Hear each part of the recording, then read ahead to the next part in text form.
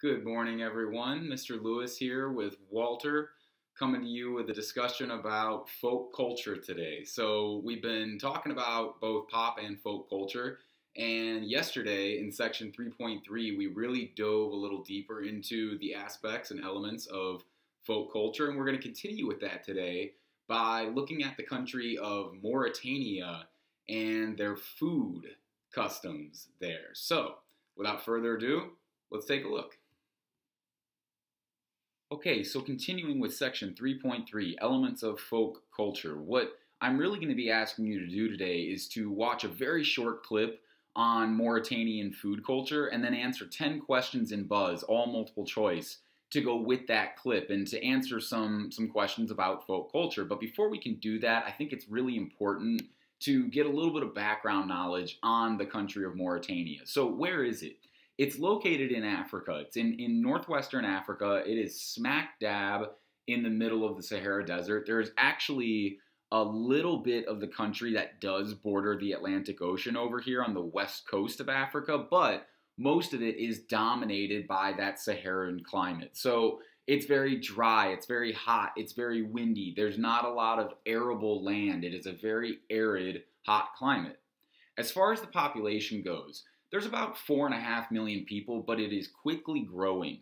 It's a developing country, classic stage 2 country, so they're in early development stages here, and it's not a particularly wealthy country. They struggle with things like poverty and hunger, and they have their struggles as any stage 2 country would, but they're developing quickly and growing quickly. As far as the culture goes, it is essentially 100% Muslim.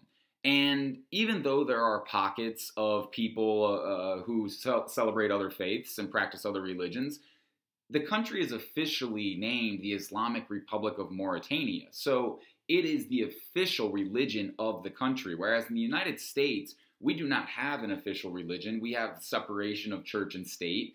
The official state religion in Mauritania is Islam. And because of that, the official law in Mauritania is Sharia law. So Mauritania's culture is largely dominated by Islamic culture. However, there's also this very unique blend of diffusion with the indigenous folk who have been in Mauritania for a long time. We're talking thousands of years. The Berbers, pre-Arab indigenous people in Mauritania. And then we get a couple other groups. The Moors, who were the earliest Muslim settlers in the area and obviously had a huge influence, but also the French, who eventually colonized Mauritania as well as other parts of North Africa and left a lot of their culture there once they left, right? So going into some other material aspects of folk culture in Mauritania, the clothing is largely influenced by religion and climate. As we talked about in Islam, it is common for women to have very loose-fitting clothing covering the whole body, covering the head, as you can see in this photo, and oftentimes covering the face. We don't see that here with Mauritanian women, but it wouldn't be surprising in a country that is 99.9% Muslim to see that, right? We've learned that is traditional dress in a lot of those cultures. However, there are also elements of early Berber culture, and you can see some of the styles in the gowns that these women are wearing are very unique, right? And sort of hark back to some of that unique local culture. So we get a lot of cool, interesting mix there of religion, climate, and that early indigenous culture of Mauritania. As far as housing goes, it is very much influenced by the local environment. When you're in the Sahara Desert or any desert, where you live is going to be largely determined, and how you live and how you build your homes is going to be largely determined and influenced by that climate. Finally, recreation, this should come as no surprise.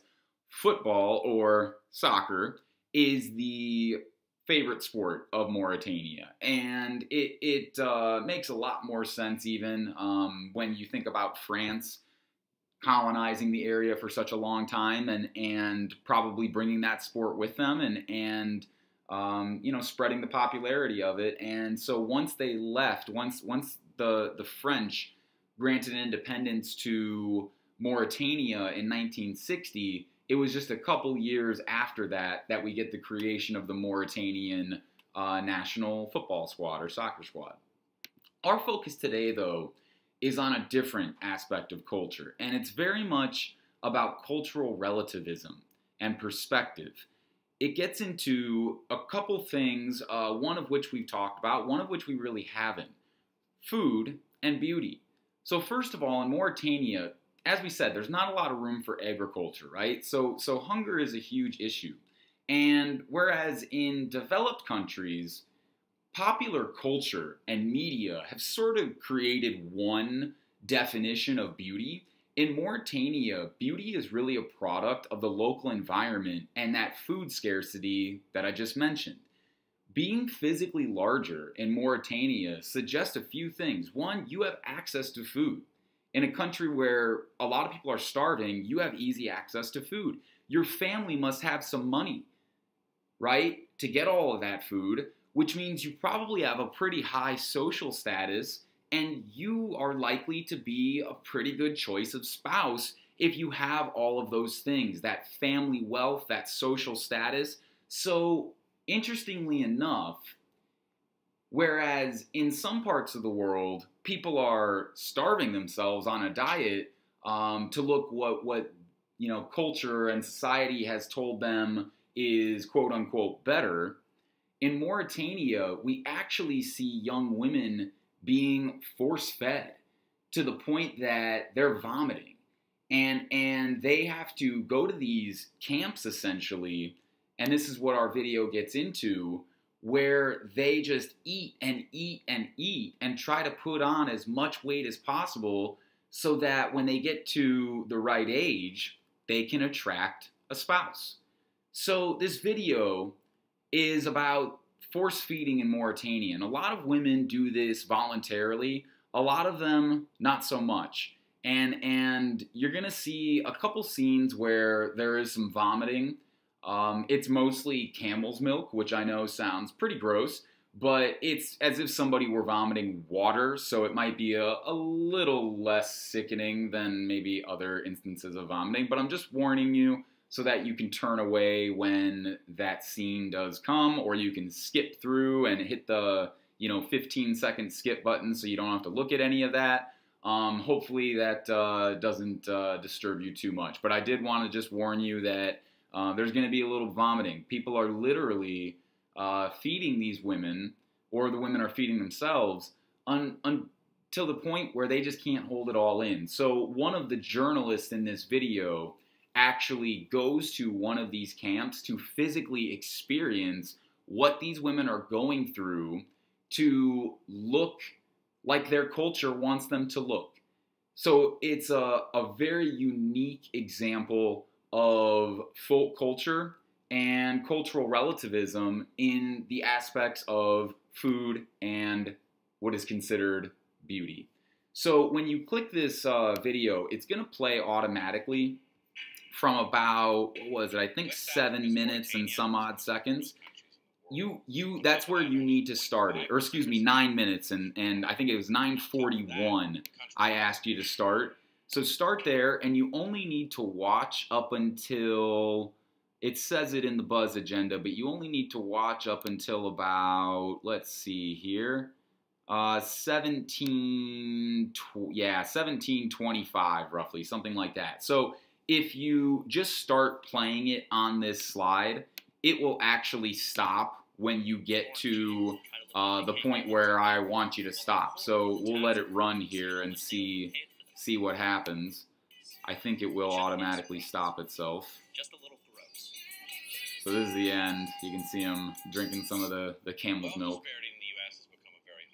Alright, so yeah, it actually doesn't stop, but you do not need to watch this final story. You only need to watch the middle story here that starts at about 9:41.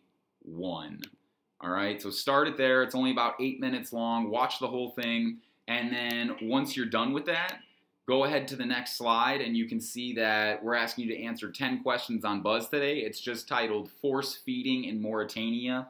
That's what the activity is titled in Buzz. The first 5 questions are directly from the video, so you can open this while you're watching the video. The next 5 questions are based more on critical thinking skills, and are more similar to questions that you might see on the Unit 3 test, for example. You have unlimited attempts, it's worth 10 points, and only your highest score will be kept. So, with all that said, we'll continue this tomorrow. Have a great day, everyone.